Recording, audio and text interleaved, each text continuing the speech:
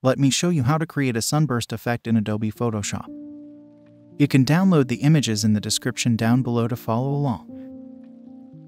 Press Ctrl-N and create a 1920 by 1080 pixels document. Select the Gradient tool. Hold Shift and drag like so. Go to Filter, Distort, and choose Wave. Follow these settings. Make sure to select Square Type. Go to Filter, Distort, and select Polar Coordinates. Choose Rectangular to Polar. Add a Hue and Saturation Adjustment layer. Click on Colorize and follow the settings.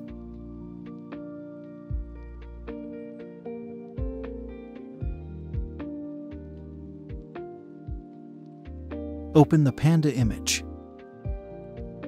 Select the Quick Selection tool. Choose Cloud and click on Select Subject.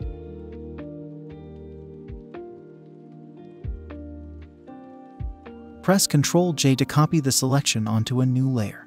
Drag the panda to your main project. Press Ctrl-T and adjust the size.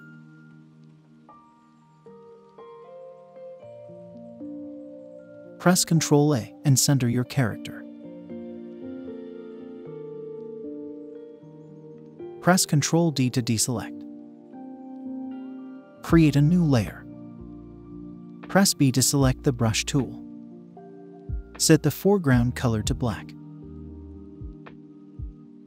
Right-click and select a soft round brush. Click once on the canvas. Press Ctrl-T and resize the dot accordingly.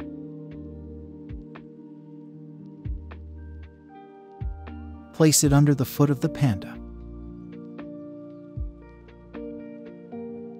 Hold Alt and drag to copy the shadow.